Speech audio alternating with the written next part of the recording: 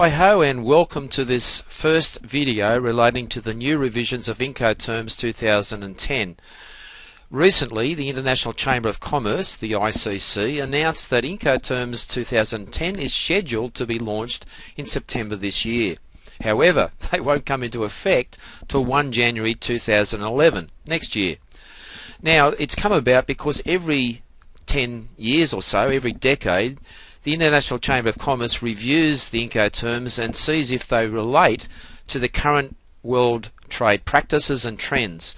And they've received submissions, and out of those submissions they realised an update was required.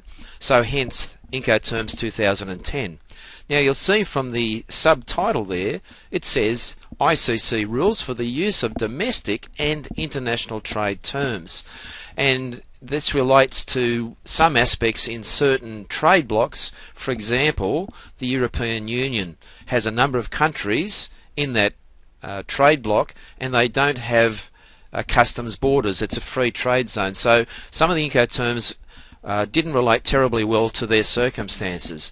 Now, I'm not going to talk about that sort of a situation in this particular video. I want to talk about the changes that will affect most countries and companies trading in the world. So let's have a look at that. The revisions actually delete 4 terms: delivered at frontier, delivered ex ship, delivered ex key, and delivered duty unpaid.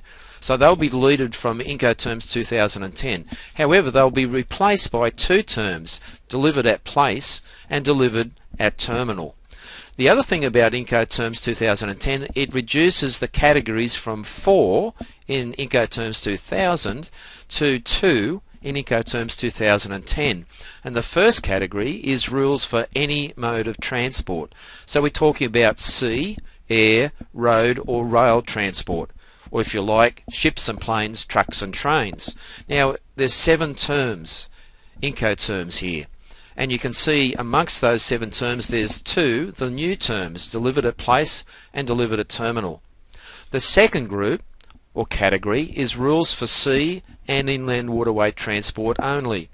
And those typical terms are cost and freight, cost, insurance and freight, free alongside ship and free on board. Now, what I want to do is show you within the structure of the current Incoterms 2000 and relate the structure to what has taken place in the new revision. So in the current structure of Incoterms 2000 we have the first 2 terms, departure and main carriage unpaid, relating to the situation where the buyer is required to pay for the freight of those goods when they arrive in the buyer's country.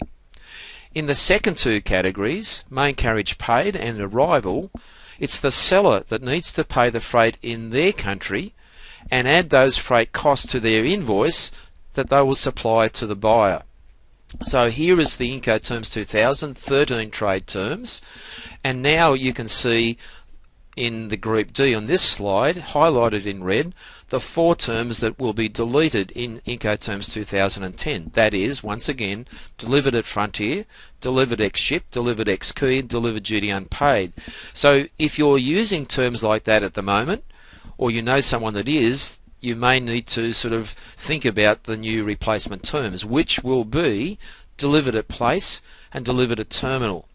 So that gives you an overview of the structure of the 11 terms in the context of the structure of Incoterms 2000.